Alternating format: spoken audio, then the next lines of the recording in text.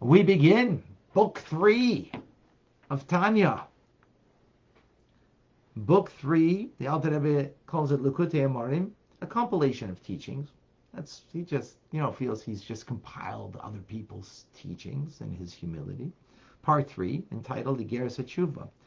Igeres means letters, or epistle, if you want to be fancy. HaTshuva, of repentance. Chapter 1. Tanya b'Seif Yuma has been taught at the end of the Brisa in the tractate Yuma of the Talmud. There are 3 types of atonement, and repentance, tshuva, is necessary with each one of them. So, if one failed, this is now quoting from the Brisa, from the teaching similar to our Mishnah. Oh, yeah. Questions to come.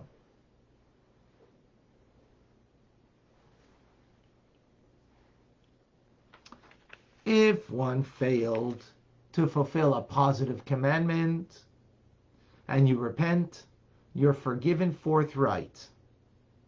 Immediately you're forgiven. So, for example, if you forgot to say today the Shema on time, which is a positive commandment, right? It needs to be said at nighttime, after dark, and daytime until 3 hours of the day. So here it's approximately like 9 o'clock in the morning in Montreal that you could say it now this time of year. Other times of year it could be between 9 and 10. It kind of fluctuates. So, and you forgot to say it in the proper time. So you forgot to fulfill a mitzvah. That's a positive commandment, to say the Shema twice a day. So if you repented, and what repentance means we'll get to, all this. We're just quoting now from the Brisa. Forthright, you're forgiven. If, though, you violated a prohibition in the Torah, like eating non-kosher food, Torah tells us, that's transgressing a prohibition, right?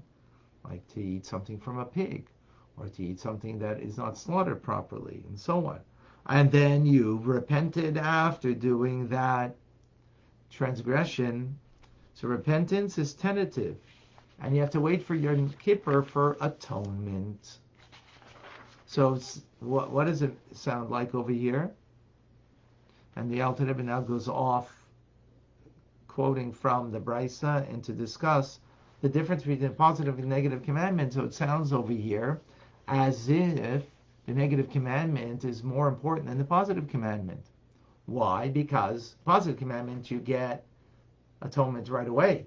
Negative commandment, you have to do repentance, but you don't get atonement right away. You don't get forgiven and atoned right away. You have to wait till Yom Kippur. So Alter Rebbe explains that that's not. Don't think that therefore the positive commandment is less valuable. No, the positive commandment actually takes superiority and supersedes a negative commandment when the two come in conflict with each other. The positive commandment takes priority over the negative commandment. And why is that? So, for example, like a kohen, you're not allowed to wear woolen linen, but there can be woolen linen in the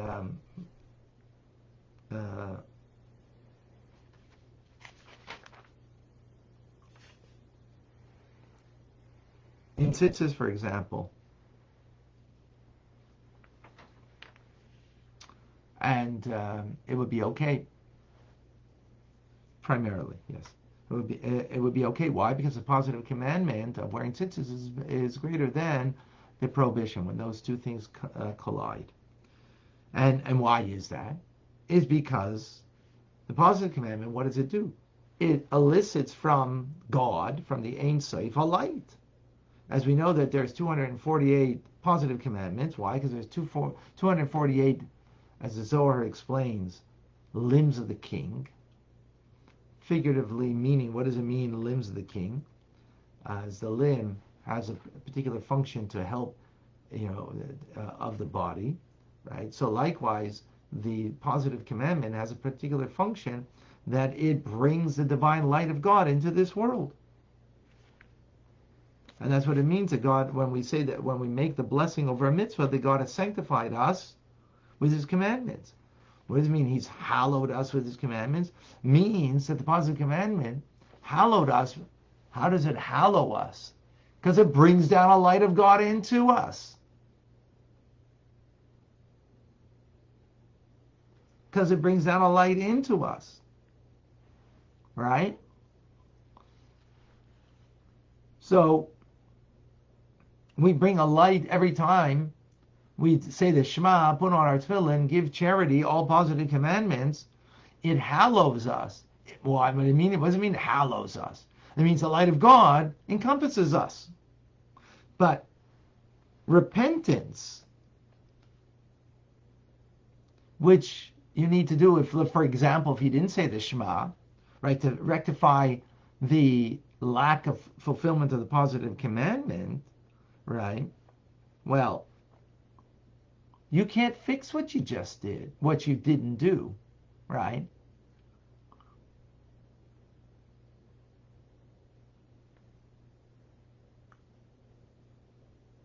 You can't fix if you missed a missed opportunity, you can't fix. The opportunity of doing something positive that brings new light into this world, that illuminates you and the world, right? It's called a crookedness that cannot be corrected. Because if you neglect saying the Shema, for example, now you can be more scrupulous afterwards when you do tshuva, but the light of the Shema that this morning I could have brought into this world to hallow me and the world, I can't bring that anymore into this world. That light is gone. Now, tonight's light I could bring into the world. That I could do. But that's tonight's light. That's tomorrow's light of the positive commandment. But what I lacked in bringing it, I can't bring it anymore. So there's nothing to fix except for the future. The past I can't fix. Right? It's a missed opportunity. That's the positive commandment. On the other hand, a negative commandment, what happens when you, God forbid, ate something not kosher? Or you said Lashon Hara, you spoke ill. What does that mean? It means that there's evil that cleaves to our soul. Positive commandment means I didn't introduce a new light that I could have hallowed my soul. Negative commandment means I've actually introduced klipa into my being. Negativity. I've guarded myself with schmutz, with filth. That's why repentance is insufficient. I need Yom Kippur to bring atonement, to bring the cleansing. Why? Because I have to go to a greater place to bring the cleansing. I have to go lifnei Havaya, before God, which means, as Yom Kippur is called before God, meaning higher than the name of Havaya, higher than the name of God, to bring the cleansing. I brought a detachment, something filthy, to the name of God that gives me vitality. So I got to go higher than that to cleanse it. Can you go higher than that? That's Yom Kippur, higher than the name of Havaya. Therefore, we can't bring any leniency to a positive commandment that you get atonement right away. Because the reason why you get atonement right away is because you can't fix the past. All there is about the future. But when it comes to a prohibition, there is something about the past that you need cleansing for. Because now there's negativity, there's klipa, there's evil that is cleaving upon one's soul that you need to cleanse. Well, the tshuva in the moment is insufficient. You need Yom Kippur also to bring that atonement. So therefore, don't learn from this, infer any leniency when it comes to a positive commandment that you are forgiven right away, that when you forgot, for example, to say the Shema in the proper time. And in particularly, don't find a leniency when it comes to the study of Torah. On the contrary, God has even glossed over other terrible sins, idolatry, adultery, and murder, but not when it comes to an excuse to the neglect of studying of Torah. Which I won't go there right now. I just want to bring out how important the positive commandments are. Okay, now we return to the Brisa, to the original teachings, for the third level. So we have positive commandments, negative commandments. Then we have sin that's punishable by excision, being cut off from God, meaning premature death, or execution by heavenly court, right? But all by heaven we're talking about here. No, 1 second. So I'm sorry, execution by a court down here, right? Now there's someone murdered, for example, right? And there's a possibility of execution, for example. So now you need repentance, right? You need also Yom Kippur, but that's not enough. The individual needs to suffer, and suffering is about scouring the soul.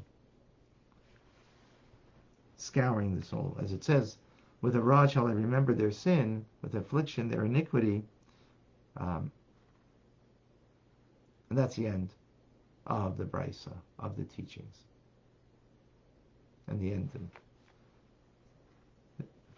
the beginning of chapter 1 of Geras HaTshuva.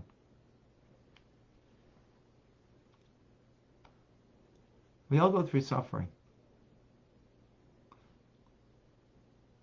But we recognize that the only reason why God puts us through suffering is in order to cleanse ourselves. First of all, we wouldn't suffer so much. And secondly, we'd find meaning in the suffering. We'd find good in it. We would find something that's good.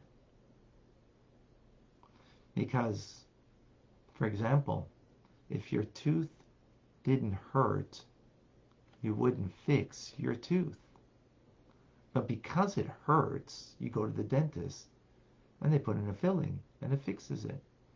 If it didn't hurt, then what would happen is your tooth would finally rot and you'd lose it. So pain is actually, can be a positive thing, or is a positive thing. When we look at pain itself, with the physical eye, it's just painful and hurtful. In the mind's eye, though, we can see the reason. If we understand that there's a reason for the pain, then it's in order to bring cleansing, meaning to fix something that needs fixing.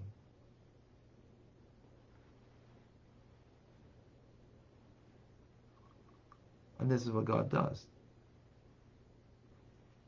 And when we can see it that way, then hopefully, just like the tooth will fix, we'll also fix something spiritually that we need to fix in our lives. A powerful idea.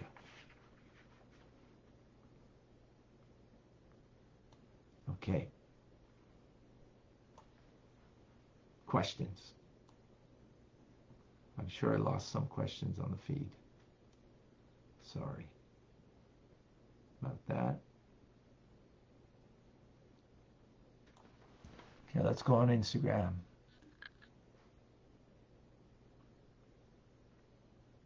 Two question marks before you ask a question so I could clearly see that it indeed is a question. Otherwise.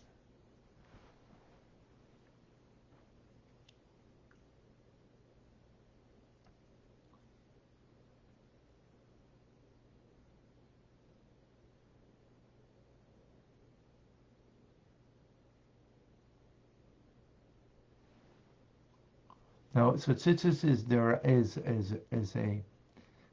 is a biblical law, and wool and linen is also biblical law. So they're both biblical, and positive commandment is greater than the negative when they come to a head. So therefore, we push away the negative commandment and fulfill the positive commandment. Now, ultimately, when it comes to tzitzis, since you can wear tzitzis without wool and linen together, but the basic idea is yes. Thank you. I think that was.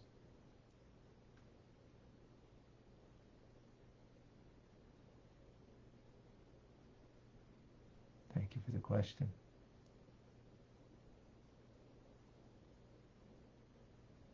Yes, every moment we have an opportunity to bring light. Absolutely. Okay.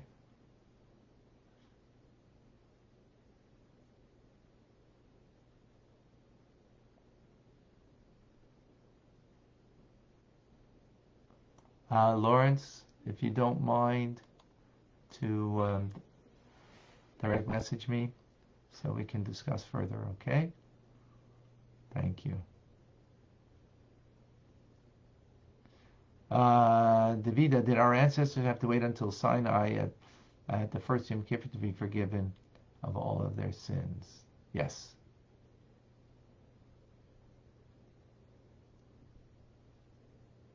Okay.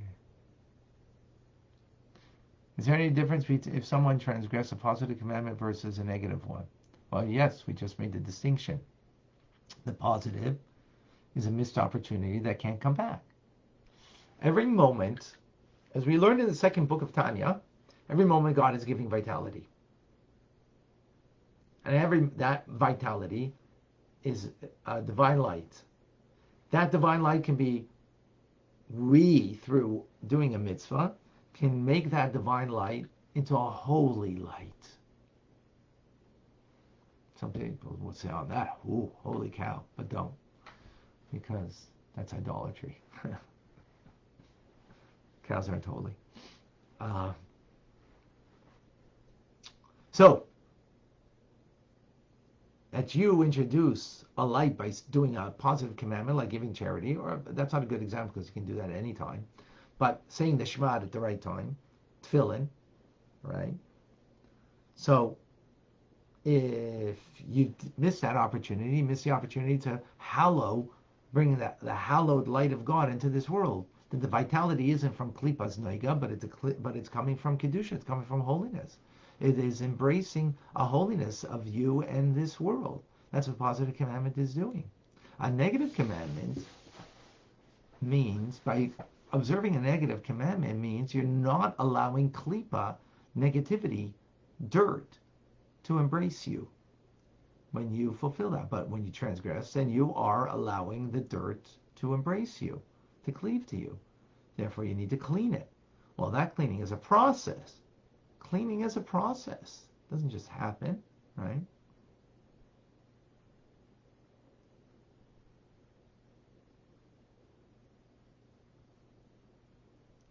Davida, our direct message to Tanya Rabbi.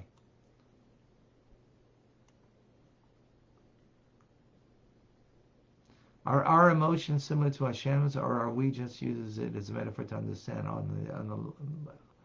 No, they're similar or not similar. They're somewhat similar, yes.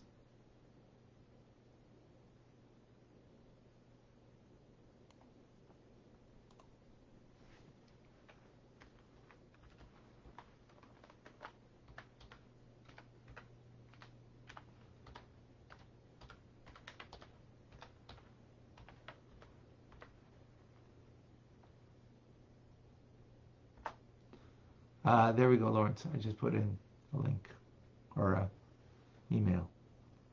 Okay. Leib Chaim, what is it compared to? I'm not clear on that question. What do you mean, what is it compared to? Other times with 248. What about Loisase? Oh, the negative commandments. Okay. The 248 positive commandments are compared to 248 limbs of the body that have a function, right? They have a function to do something, right? So likewise, the 248 commandments have a function to do something, to bring the light of God in all 248 different kinds of ways, just like the eye sees and the ear hears. So each mitzvah has a unique light that it brings into this world. The negative commandments are compared to 365 blood vessels, sinews, paths of blood. So you don't want to introduce, God forbid, into the blood something negative that can taint the blood and therefore needs a cleansing. Okay.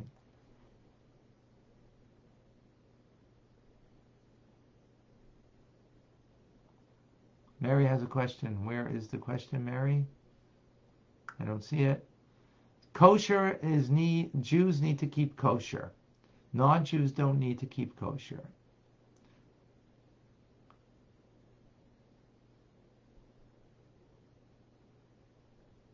So, Mary, if you can, email me.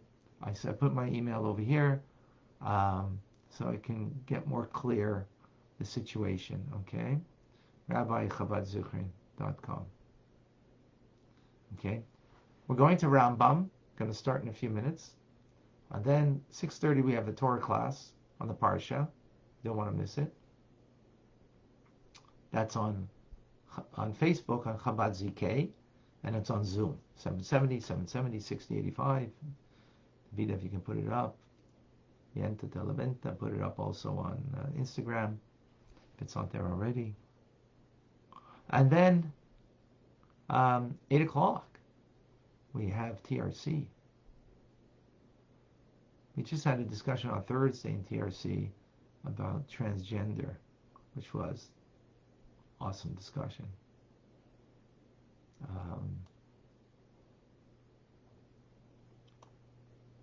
And